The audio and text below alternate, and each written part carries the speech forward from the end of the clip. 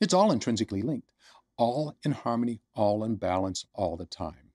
To believe in Jesus and enter into the relationship with Him is indeed to accept Him as Lord, and so learn from Him and then live for Him based upon what you've learned.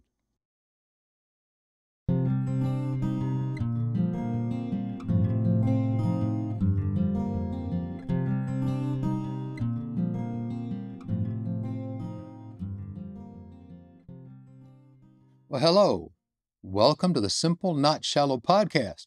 My name is Charles, and we're here at my kitchen university where the coffee is always good and the conversation's even better. Mm. Oh, this is going to be a good chat. Now, before we get started, I do want to take a moment to thank, and I believe it's Eino Shikongo. Forgive me if I mispronounced your name. I did try my best. But I do want to say thank you so very, very, very much for this wonderful topic. Also, if you're interested in something that you'd like us to talk about, please let me know in the comments section. I'm happy to talk about whatever. Now, I have had two suggestions already, two chats for the next two chats, rather. So when you make a suggestion, just realize it may be the third or fourth one in line. But we'll get to it. So, what exactly are we looking at this time? Well, it is the question, it is the topic. How are we saved? And I find this to be a very important question. I mean, if we are going to be Christian people, it might prove just a little bit useful to know exactly how we can become a Christian, right? And yes, we are going to kick this around while looking at what this means through the lens of what it means to be a Christian, which, as always, is being a follower of Jesus, the Christ, which involves a relationship with Him, leading to studentship from Him, leading to a life lived from everything learned, or we could say living for Him. Not one, not the other, but all together, all intrinsically linked, all working in harmony. That's Christian faith. Well, if you think about it, this does pretty much tell us exactly how we are saved, right? Through accepting Jesus' gift of a relationship with Himself and with the Father. And this relationship does indeed lead to our learning from Him and our living for Him. Well, okay then. I guess we're done. Cheers. Well, not done really. I mean, yes, it is that simple. Yes, that sums it up very well. But let's take a moment to explore this and see if we can discover all that is packaged into this little statement, into our simple definition of Christian faith. And I think you're going to find that even as all aspects of our definition are intrinsically linked, so too is everything that goes into it. Ready? All right then. So, where to begin? I tell you what, let's begin at the beginning. Who actually saves us? Ourselves or God? Yeah, it's all God. 100%. I mean, this has His name written all over it, right? Jesus tells us this in the book of John. He says that without the Father drawing us, calling to us, we can't possibly get to know Jesus. The Father calls us to Jesus, then we have the ability to get to know Him. And when He is asked, who then can possibly be saved? Also found in the book of John, He says that with man, it's impossible. But with God, all things are possible. So, God and God alone is the one who saves us. Period. End of conversation. That's just the way it is. Now, I will list several passages concerning this in the description area, so you can go check them out for yourself. Indeed, I'm going to reference a bunch of scripture in this episode, and I'll list them all in the description area just for you. Also, concerning this, back to our regular scheduled topic. Also, we know that there is nothing we can do to earn it, correct? We can't earn our salvation. We can't earn this relationship with God. I mean, in Ephesians, we are even told that it is through grace and grace alone that we can receive this. Indeed, there we are told that it is indeed a gift of God, not by works, so that no one of us could boast. I can't boast on saving myself. You can't boast on saving yourself. No one can boast about how good they were that God took notice. So, it is an unearned gift from God. Well, gifts need to be accepted, do they not? Or they never become ours at all, right? Well, okay then. What is next? What's the next thing, then, that is packed into our simple statement? Well, I found something in the book of Acts. Acts chapter 16, to be exact. That's pretty interesting. Here, a jailer has locked up Paul and Silas, right? That's the story. And at this point in the story, the jailer asks Paul and Silas what he needed to do in order to be saved. That was his exact question. What must I do to be saved? Well, he was told that he needed to believe in the Lord Jesus Christ. And this is repeated in several places in John, and yes, I will list those for you. So, you must believe in Jesus, which we are told always includes his atoning death and his resurrection.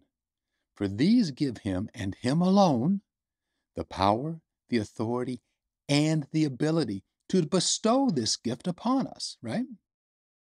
Because it was through these things that he has been able to reconcile us to God the Father. He made it possible for us to enter into eternal life, which he himself defines as knowing the Father and himself. See, that is very relational. Well, and I think that's so important that it is relational, that I do want to highlight just how relational this is by mentioning, telling you about another passage that I found. This one in 1 John chapter 5, where we are told that whoever believes in Jesus is born of God.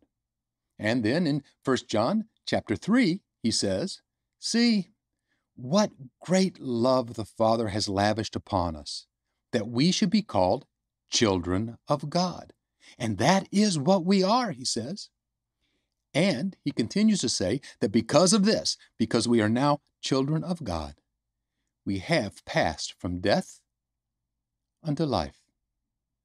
So salvation, then, is a relationship with God. Now, this tells me that being saved is, not a matter of status. It is a matter of being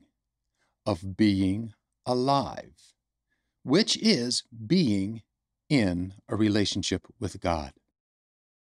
What a beautiful gift that is. So, belief in Jesus is relational, and it is an integral part of accepting his gift. Oh, indeed.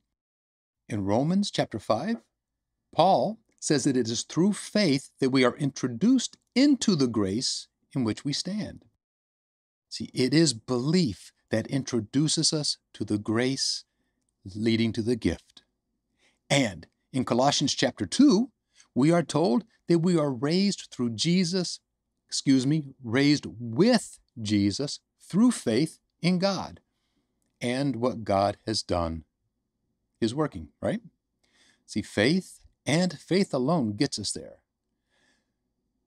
Well, we could say then that the only ones who have truly accepted his gift are those who believe in Jesus. Well, we are covering a pretty good amount of ground.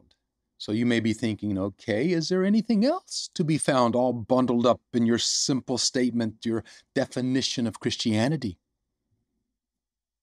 Would you be surprised to find out that, yeah, there is something else? Well, let's take a look at Romans chapter 10, starting in verse 8.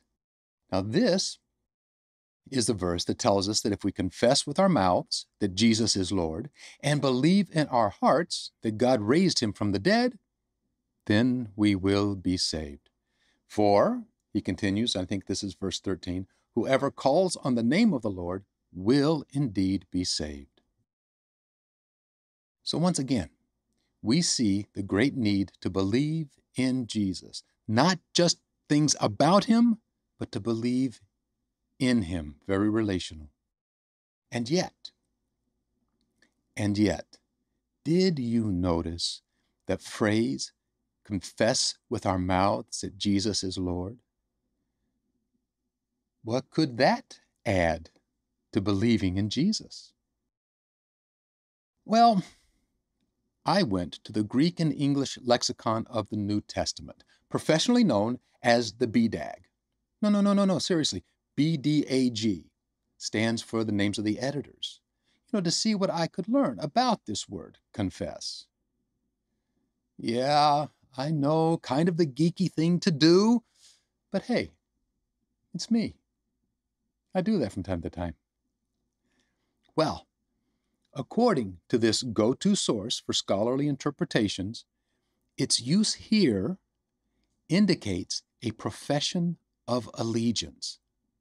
So you see, it's not so much saying the words, Jesus is Lord, as it is proclaiming that Jesus is my Lord. Isn't that interesting? So telling Jesus you want to accept his gift, of a relationship with him, does indeed include proclaiming your allegiance to him.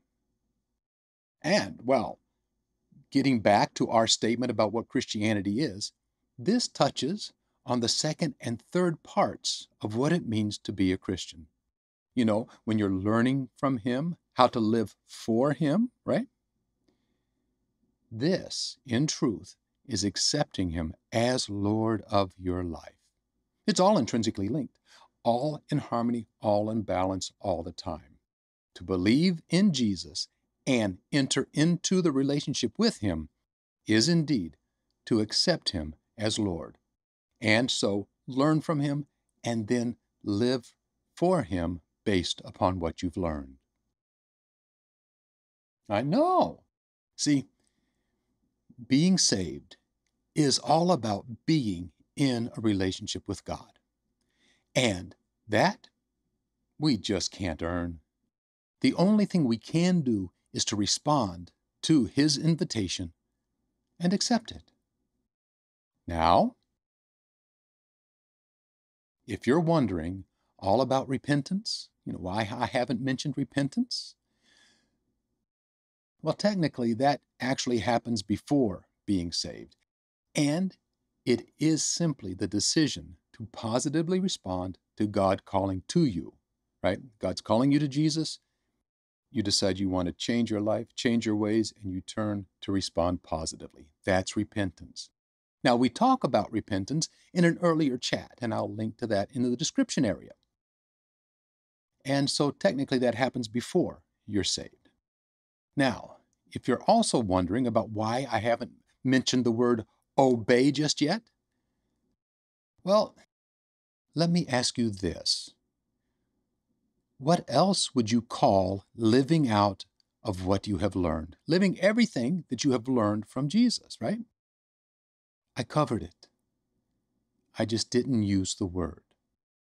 And, technically, that can only truly happen after you have been saved, after you have accepted Jesus' invitation, which is after you have accepted him as Lord.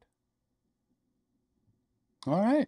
Well, I guess we're done. And and again, I'm very sorry if I mispronounced that, but I hope I've answered your question, or, at least put you on a good path for further investigation. Now, next time, we're going to look at something else you wanted to hear about, and that's the possibility of losing our salvation. And that may be a 2 or 3 cup of coffee type chat. Whew.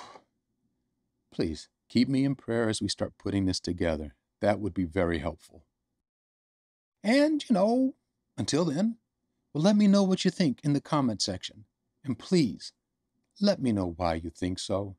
See, I have received many comments over the past few weeks, and I've truly enjoyed hearing from everybody, both those that agree with me and those that disagree with me. Now, the enjoyment comes when a reason is given. Then I can understand where they're coming from, their point of view. We can reason together. Conversations can begin. And that's the fun part. For conversations can lead to growth for both of us, a change in one or both of us, and perhaps even friendship with the both of us. Thank you for doing so. Well, all right then. Until next time, may you continue to grow in your relationship with God as your knowledge of Him, God the Father, grows through your learning more from God the Son, Jesus, and as you're guided and learn through God the Holy Spirit. And in all that, take it easy, take it slow, and may coffee into your cup always flow.